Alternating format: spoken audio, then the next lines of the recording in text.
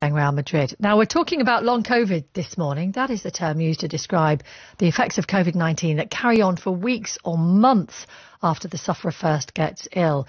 It's thought that as many as 1 in 5 COVID patients go on to have symptoms that last for more than 12 weeks.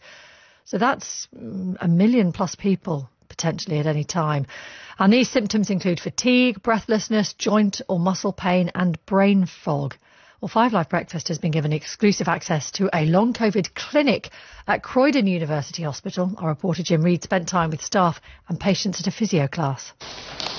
OK, now we're going punching forward. 1, 2, 1, 2, relax.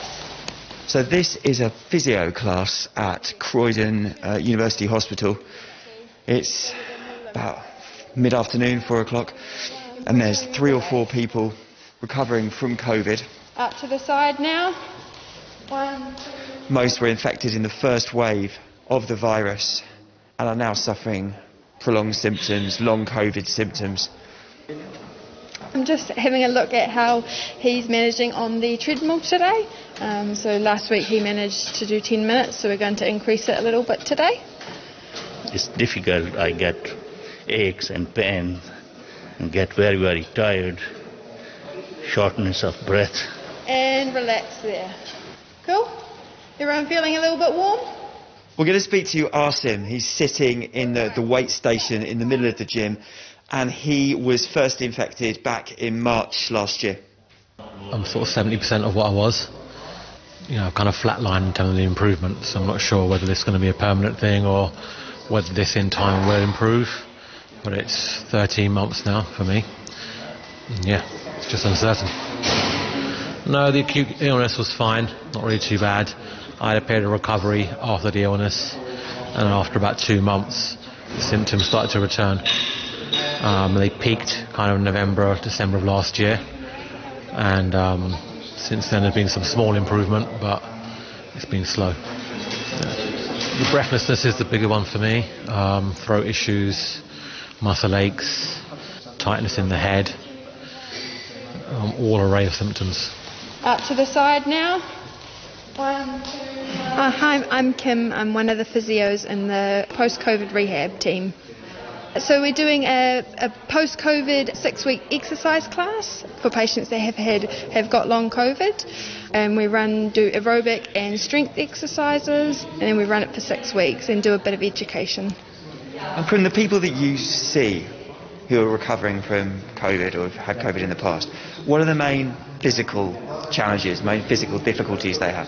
So a lot of the patients struggle with their ongoing fatigue, and as well as breathlessness, so we have to kind of balance doing a bit of exercise but also having a bit of pacing activities and trying not to push it too hard.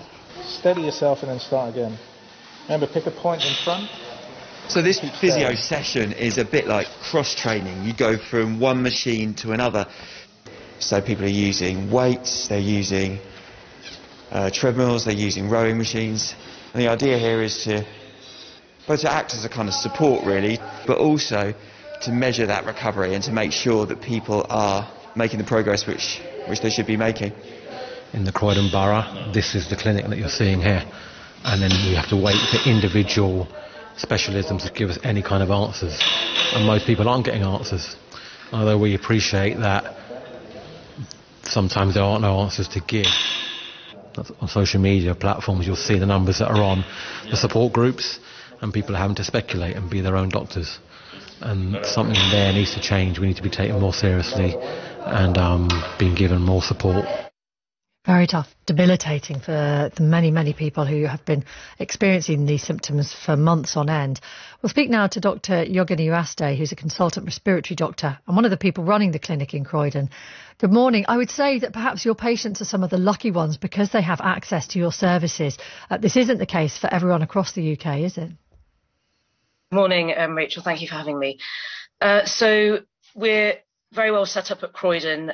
We've got an excellent team with therapists and a number of different clinicians across the whole multidisciplinary team. We've been very fortunate that colleagues have really clubbed together to give up their spare time to work out of hours to try to provide support for all these patients, to try and help them as much as we can. Going the extra mile. Yeah, we spoke to an immunologist earlier who was telling us a bit about what research is being done into the causes of long COVID, if we can give it that term, talking about maybe whether the virus still sort of exists within people's systems as a sort of virus reservoir, talking about the organ damage that's done by the virus, talking about whether it's sparked some kind of autoimmune condition which effectively attacks the immune system. That's some of the potential causes of this, but you're really looking at trying to help people and the symptoms, aren't you? What do you think is the most effective way to help people get back to some sort of normality in their lives?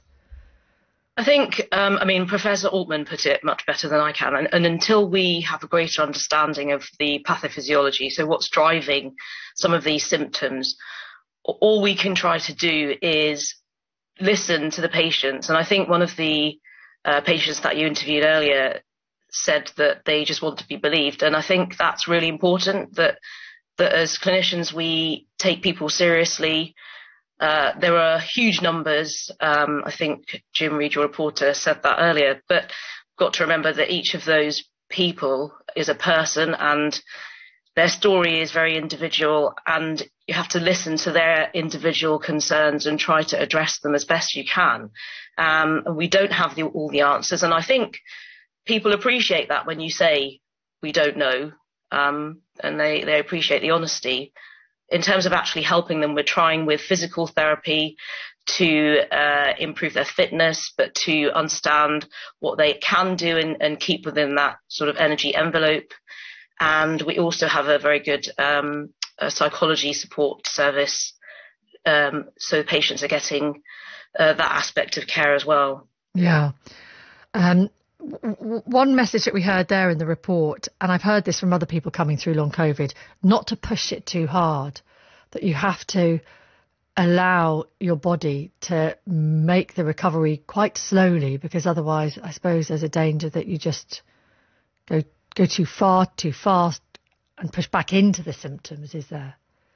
It's certainly a recurring theme that we're hearing with some patients, particularly those who felt they had quite a mild illness way back last year when nobody really knew anything about this, and went back to work quickly because by and large those people were otherwise fit and well with normal jobs, normal busy lives, and quickly they discovered that they were not able to do that. And yes, it is really important that that there's a sort of pacing to their normal activities, and that's something that we can help. So our therapists can explain to them how to do that, and support them through that, and slowly, incrementally increase what they're able to do.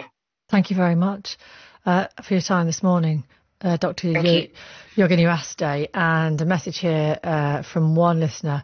Anyone who knows anything about post-viral conditions will know that it's so difficult trying to treat these conditions. There are real challenges to it. Thank you. Real challenges to it. Thank you. Real challenges to it. Thank you. Real challenges to it. Thank you. Real challenges to it. Thank you. Real challenges.